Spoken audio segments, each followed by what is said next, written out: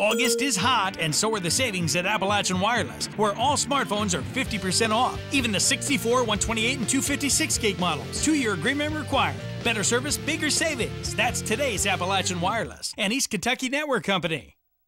U.S. Army service member and former Letcher County resident Abigail Milam remains missing following a helicopter crash off the coast of Hawaii. The UH-60 Black Hawk helicopter Milam and 4 other service members were riding is believed to have gone down at approximately 2:30 a.m. Eastern Time Wednesday, or 9:30 p.m. Tuesday night local time. EKB News was able to confirm that Milam was on the chopper after family members in eastern Kentucky were notified Wednesday. The Army said Thursday that the search for the downed chopper and the missing crew members remains a rescue mission.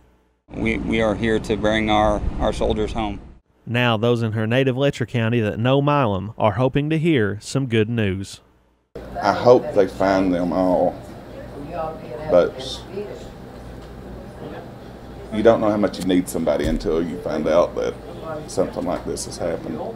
Since the news broke that Milam was aboard the chopper, scores of comments of concern have been posted and shared on social media. EKB News spoke to 3 people that knew Milam personally. They described her as kind-hearted, loving, friendly, compassionate. They also described her as stubborn, saying that if anyone could have survived the crash, it's her. My daughter sort of summed Abby up in one of her posts. She said, Abby is a little firecracker. And that's what she is, and so we know that she's doing everything she can to survive and come out on top. We're looking forward to getting that news that Abby is fine. I know how much of a fighter these people are. I know how much of a fighter she is, and I know that if she has a breath left in her, she's not going to give up, and I'm not going to give up either, because she wouldn't want me to, and I'm not going to. One of the best people that you could ever be around, the funniest people, and had a heart of gold. She would crawl to get to somebody that she really cared for.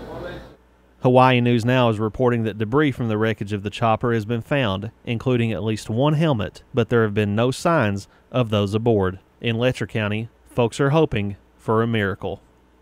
If any of those 5 people could survive, Abby would be the one to survive. She's just that tough, and we're just hoping and praying that this has a good ending. They're still hurt from this, and they're still scared to death, and they're just waiting, and they have all the hope, and I still do too, and I'm going to hold on to it every little second that I can. We're praying for them, for whatever the outcome is, and we're praying for the families also. In Letcher County, Chris Anderson, EKB News.